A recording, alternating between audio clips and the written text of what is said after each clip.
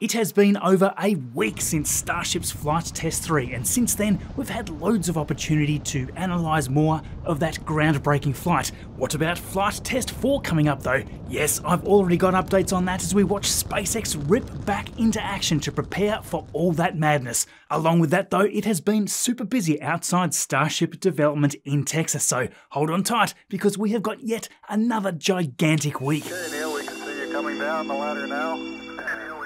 Hey, Mark S. House with you here, and today this is going to be a fun one because we've got so much to talk about as we dive deeper into the detail around the incredible Starship Flight Test 3. First though, let's just catch up on the work that has been going on in the aftermath of that. Here we were back at the gateway to Mars to check out how well the launch pad and the infrastructure survived. Starship Gazer was out in the dunes not long after the road opened back up to catch these images. The orbital launch mount definitely looks a little toastier compared to the day before, but we think overall this is still in great shape. The same story for the tower base too. Yes, those new stainless steel cladding sections that they installed used to be light grey, and they've now got a nice coating there from the intense 33 Raptor plume. Again though, they look to be in great shape. There's no warping or damage that we can see, so that was a great addition to prevent the concrete of the tower base from being damaged or just eaten away. Given that these photos were taken only around 3 hours after the launch, the pad really does look to be in good condition. Well, apart maybe from what looks to be some minor warping there on the booster quick disconnect hood, but that perhaps could be the perspective there tricking us from this angle. Anyway, compared to the chaos that we saw after Flight 1, I wouldn't have believed that the world's most powerful rocket launched from here only hours earlier. The big question on everybody's mind though was if the flame deflector system survived the launch as nicely as it seemed to in Flight 2, and RGV aerial photography was up in the air in no time to find out. Now just take a look at this. There doesn't seem to be any cracks or anomalies in the concrete that I can see there at all, although there is a cover over the steel plate in some areas so that debris doesn't make its way down into all the holes there. From what we can see, it still looks perfectly intact, so much so that SpaceX were immediately back into the grind with this ship transport stand moving down to the launch site only 6 hours after liftoff. Trailing behind that was the launch mount work platform, which allows SpaceX to get up into the mount for inspection safely and without the need of any lifts. Scaffolding was already going up onto the top of the mount to allow for a safe environment for inspection.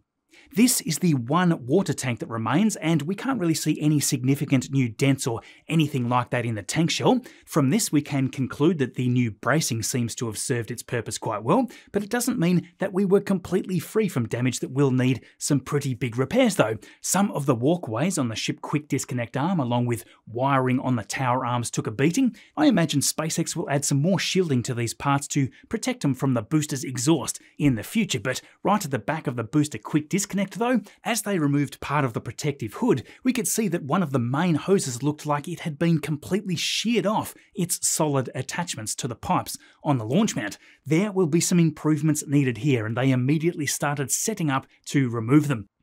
Even with all of this though, the damage seemed superficial, so overall the launch site is still in really good condition. Moving over to the suborbital side of the site, which hopefully soon will be Orbital Pad B, the LR11000 crane woke back up, poking up into the low-hanging clouds there. Sitting so close to the orbital pad there at launch, this is another great sign that Flight 3 didn't cause any infrastructure damage that we can immediately see, so that was a good sign that that was moving again so quickly.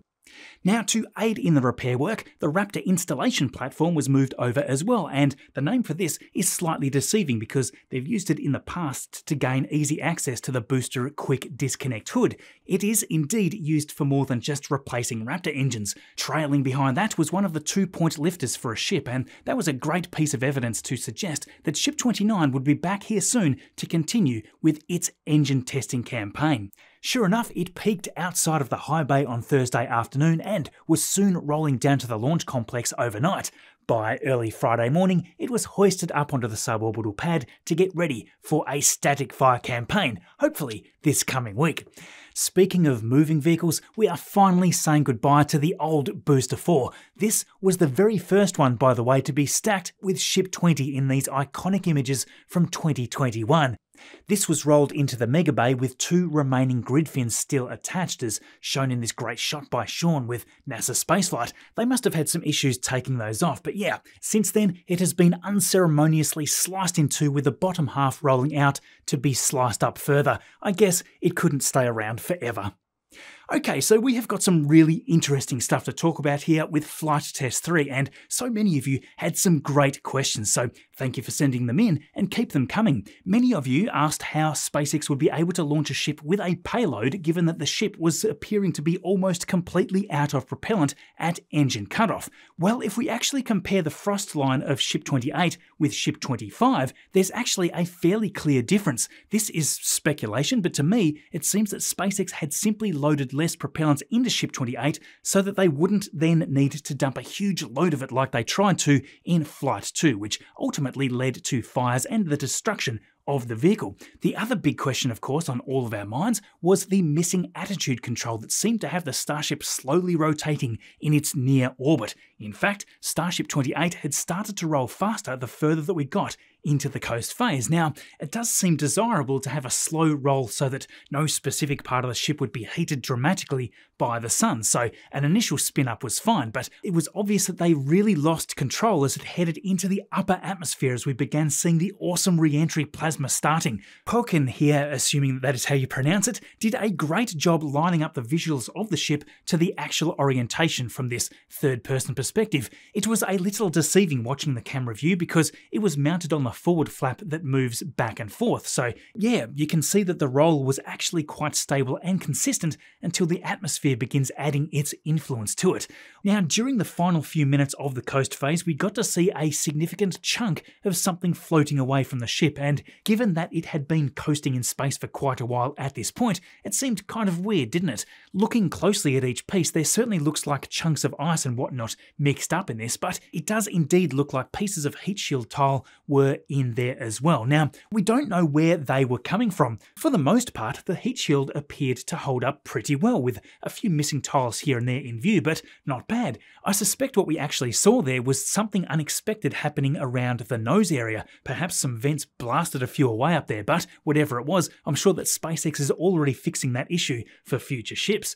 With the help of the amazing chameleon circuit this week though, I thought that it would be really useful to show some of the locations of the vents designed for the attitude control. Now, the 3 propellant settling vents right inside the aft skirt are here, and they do the job to provide a small thrust to let all the propellants settle in the tanks. Obviously, during the flight, there was a lot more venting going on, mainly from the engine chill process. Those are guided right to the end of the aft section, so just be careful not to mix up those two things.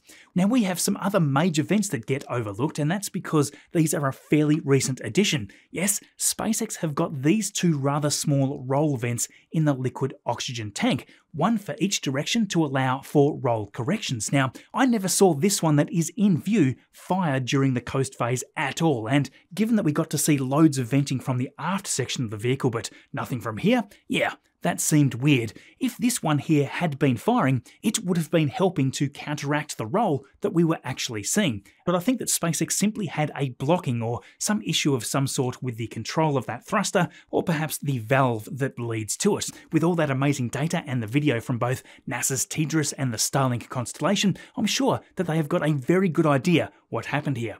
I saw a lot of comments suggesting that the venting from the aft section of the ship was perhaps an issue. I don't think it was, at this stage at least. This was, I think, mainly coming from those propellant settling vents inside the skirt, and this isn't a brand new idea just for Starship. You see this sort of thing all the time with ULA's Centaur upper stage as well. That's because with a very slight amount of thrust forwards, that ensures that all of the propellants nicely gather at the bottom of the tanks. Remember, as part of this demonstration mission, SpaceX were completing a propellant transfer demo, and also they had planned to relight an engine before that was aborted. Okay, so the big question that I'm sure that you're all asking is, when are we going to see Flight 4 happen so that we can witness SpaceX solve these problems? Well, exciting news on that too. More on that in just a moment, but first, a huge thank you to Ground News supporting this video. I'm sure you've seen all the variations of this story all over the internet at this point. The giant SpaceX rocket blasts off in the most successful test launch yet. an event that I obviously think was incredible. Versions of this are everywhere, phrased and publicised in very different ways. I've been leaning on ground news to access diverse perspectives, verify my information and come to my own conclusions on the full story. You can check it out at ground.news/Marcus. The link is below.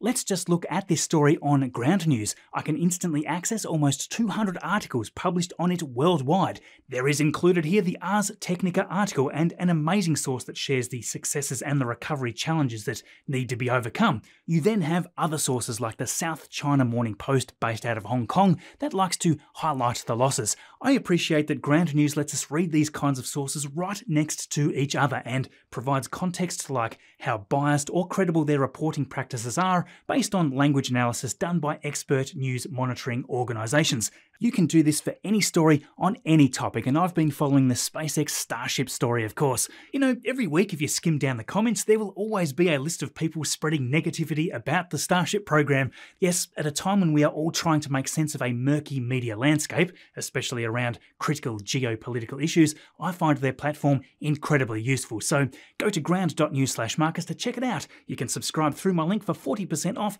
unlimited access, which is what I'm using. Check it out from the description below. Thank you, Ground News.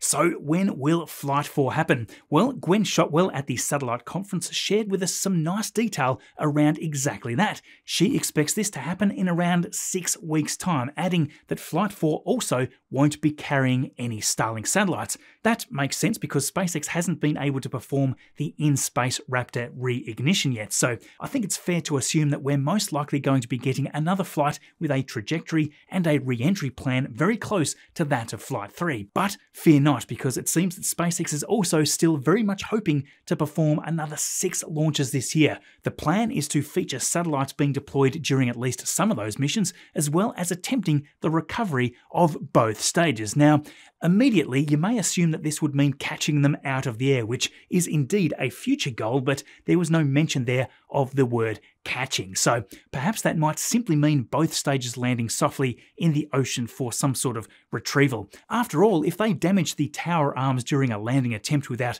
a second tower operating, they can't launch any more without a brand new set of arms. So yeah, what do you think? Now, if you want to hear a bunch more of this sort of talk, check out Fraser's chat with Scott and myself released just the other day. That was super fun, so thanks a bunch, Fraser, for organising that one. That is the 3rd time that we've done that now, so if you aren't following Fraser Cain there, you know what to do. It's an amazing channel, so you won't regret subscribing there, and likewise, Scott Manley. A link to those are in the description, and also thanks for those that reached out telling me that they've needed to resubscribe here again. We tend to get little bursts of comments like that every once in a while. It's weird, but you know what to do. The other big event this week was, of course, SpaceX's commercial Resupply Mission 30, but this one has a twist to it. A few weeks back, you may have heard some hints about a new emergency egress system being installed and tested on the new Crew Tower that has been constructed at Space Launch Complex 40. Months back, we saw the addition of the new Crew Access Arm, but we are of course awaiting the first crewed mission to be launched from here. The thing is, all of the necessary systems need to be fully tested out for crew safety, and they shared this footage of the brand new emergency chutes that will allow astronauts to get off the tower fast if there is an issue. Now, that there would be quite a ride, taking it seems only about 13 or 14 seconds to get from the top down to the bottom.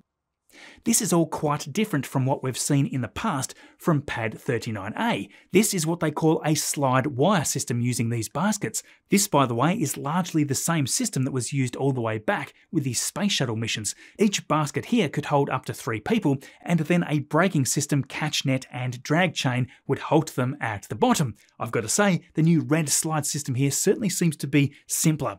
Anyway, back to the mission. This was launching from this exact same pad. SpaceX shared images of the Dragon there after going vertical at Pad 40 for the very first time, so it was a great opportunity to test out the Crew Access Arm with this vehicle before an actual Crew Dragon mission. This mission here is completely autonomous, so no crew on board, and they were sending yet another load of cargo to the International Space Station as we finished off the countdown there. It was a terrific time of day to launch there in the afternoon, and there it rose rapidly up through max Q towards stage separation. On board this mission we had the usual consumable supplies and what have you, but I always think the scientific payloads are the most interesting. On this mission there is loads of new technologies, from plant growth to the monitoring of sea ice, instruments to automate 3D mapping, and to create nanoparticle solar cells. I've got links to all of this information here in the description, but some of the high-resolution 3D scanning work I think is super interesting.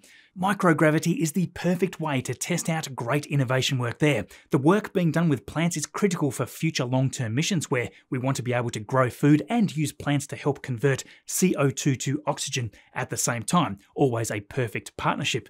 Next, measuring the oceans and the sea ice with more accurate technology can give deeper insight into the climate models that we have, and I think that everybody can agree that work in the new solar cell technology will be critical to the next generation of solar arrays. In particular, the new research around quantum dots, essentially tiny semiconductor spheres, may hold potential to convert sunlight into energy much more efficiently.